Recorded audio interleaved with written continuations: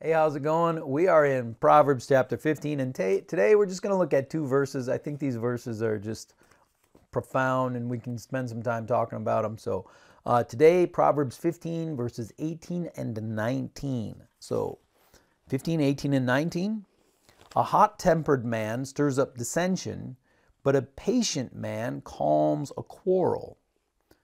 The way of the sluggard is blocked with thorns, but the path of the upright is a highway. I don't know, these two just really hit me because a hot-tempered man stirs up dissension. How does a hot-tempered man react to dissension? Well, they're going to react in a hot-tempered way. So the hot-tempered man creates the environment that makes him go off, which is going to create that environment which makes him go off, and it's just going to escalate. But a patient man calms a quarrel. So the patient person creates an environment where there's less quarreling. So with patience, and of course prudence and a good heart involved in that, there's less quarreling. So it's easier for the patient person to not end up in the middle of dissension and strife and fights and all that stuff, because they actually create an environment which is in less turmoil. But the hot-tempered person creates an environment with way more turmoil. It's like a forest fire that creates its own wind that brings the oxygen in. Once it gets so big, it just sucks in the oxygen and it feeds the fire. It's like that. And this, of course, is very similar to chapter 15, verse 1 of Proverbs. A gentle answer turns away wrath, but a harsh word stirs up anger.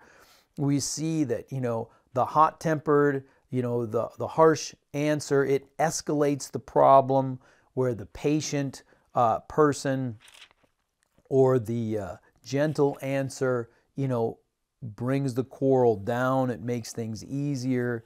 So I just really think it's interesting how, the hot-tempered man creates the environment for the fights.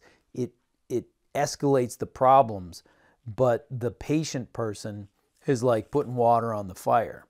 Then verse 19 is very similar concept, but a different a different area.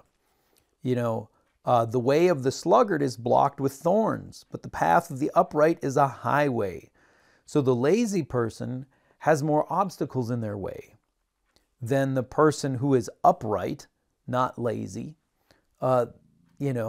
So how does that work? If someone's lazy, they have more obstacles. If they're not lazy, they have less obstacles. So we just had a big snowstorm. And, if you haven't kept up on your driveway and then you get a big snowstorm, then it's way harder to clear your driveway and to get out of your driveway. But if you've been keeping up with it the whole time, now, it's not so bad this time. If you haven't cleaned the bathroom in a year and a half, it's going to take a long time to clean the bathroom.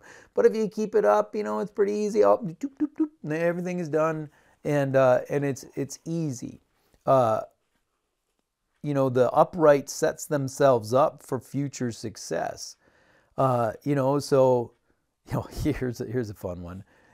If you're lazy, this can happen to people. I'm not judging.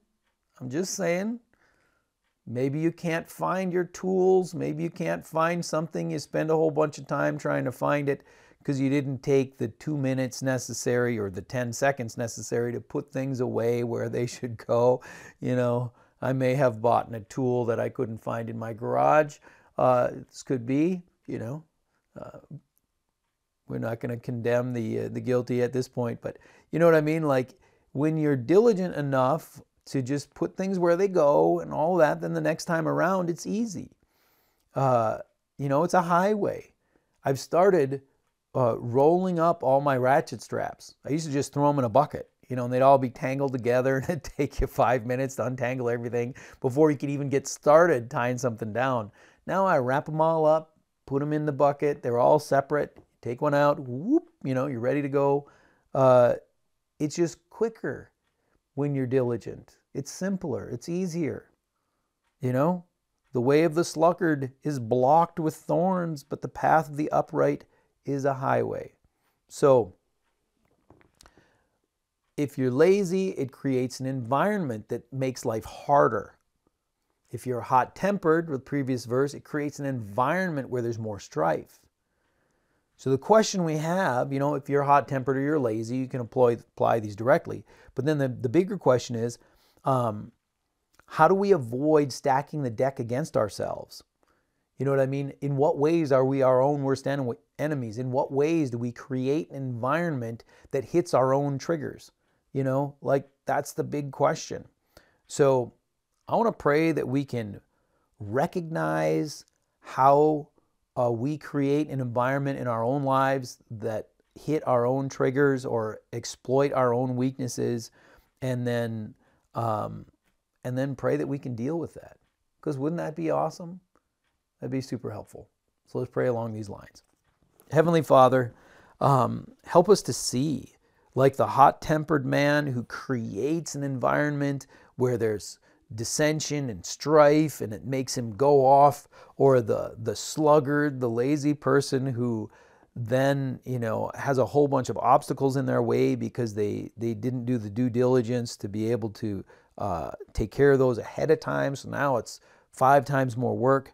Lord, help us to see the ways that we create an environment that hit the areas of our own weakness, that hit our triggers, that cause us to stack the deck against ourselves. So Lord, I pray you'd give us wisdom with this. If it's the hot-tempered thing or the laziness thing or whatever it is, Lord, help us to see it, recognize what's going on, and then do what's necessary to be actively changing the environment around us so that we can get the victory. So Lord, guide us in this and please give us wisdom. I pray this in Jesus' name. Amen.